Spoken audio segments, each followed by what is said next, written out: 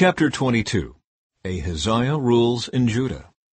Then the people of Jerusalem made Ahaziah, Jehoram's youngest son, their next king, since the marauding bands who came with the Arabs had killed all the older sons. So Ahaziah, son of Jehoram, reigned as king of Judah. Ahaziah was 22 years old when he became king, and he reigned in Jerusalem 1 year. His mother was Athaliah, a granddaughter of King Omri. Ahaziah also followed the evil example of King Ahab's family, for his mother encouraged him in doing wrong. He did what was evil in the Lord's sight, just as Ahab's family had done.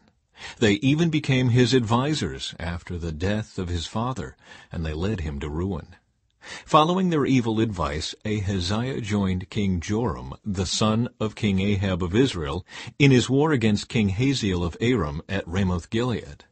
When the Arameans wounded Joram in the battle, he returned to Jezreel to recover from the wounds he had received at Ramoth. Because Joram was wounded, King Ahaziah of Judah went to Jezreel to visit him. But God had decided that this visit would be Ahaziah's downfall. While he was there, Ahaziah went out with Joram to meet Jehu, son of Nimshi, whom the Lord had appointed to destroy the dynasty of Ahab. While Jehu was executing judgment against the family of Ahab, he happened to meet some of Judah's officials and Ahaziah's relatives, who were traveling with Ahaziah. So Jehu killed them all. Then Jehu's men searched for Ahaziah, and they found him hiding in the city of Samaria. They brought him to Jehu, who killed him. Ahaziah was given a decent burial because the people said he was the grandson of Jehoshaphat, a man who sought the Lord with all his heart. But none of the surviving members of Ahaziah's family was capable of ruling the kingdom. Queen Athaliah rules in Judah. When Athaliah, the mother of King Ahaziah of Judah, learned that her son was dead, she began to destroy the rest of Judah's royal family.